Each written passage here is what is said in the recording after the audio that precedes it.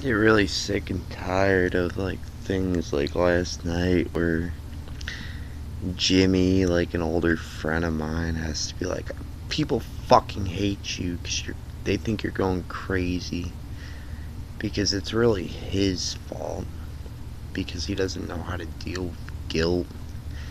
He doesn't know how to deal with friend loss. He just tries to cater to people's emotions too much. And I try to have fun and enjoy my life when I can. And there's a lot of times where I have to die drinking and stress over that stuff where I was a lot like him when I was younger, and then you stop caring as much because you don't know how to deal with loss as much. So, hey, whatever. If my ex girlfriend hates me, she hates me.